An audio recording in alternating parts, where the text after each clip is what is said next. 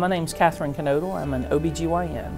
When I was growing up, I wasn't sure what I wanted to be. I was in college before I decided I wanted to be a doctor, and I actually had no idea I would like OB/GYN, and it wasn't until I did my rotation in my third year of medical school that I fell in love with my current specialty.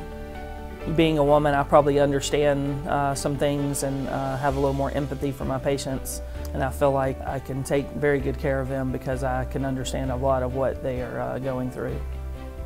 I'm from Alabama, and I actually did my undergrad and my medical school in Alabama at Troy State University and at University of South Alabama.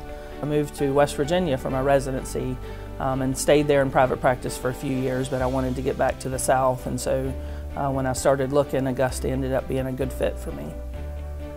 As a doctor, I like to build relationships with my patients. I see patients for years, take care of them, sometimes their children, and enjoy the relationships I build with them and get to know them and their families.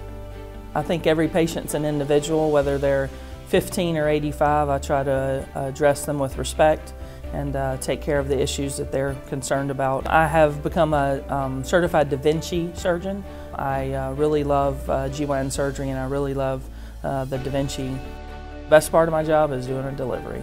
It's a life-changing event for every couple that has a kid, and it's a happy environment for the most part, and I wanted to be a part of that. I really enjoy when I'm out and about, whether it be Walmart or the park or grocery store or whatever, when I run into a patient and they want to show me their kid and tell me how old they are and just thank me for being a part of that experience with them. If there's one thing I wanted my patients to know about me, it's to know that I will listen to them and take the best care of them that I can.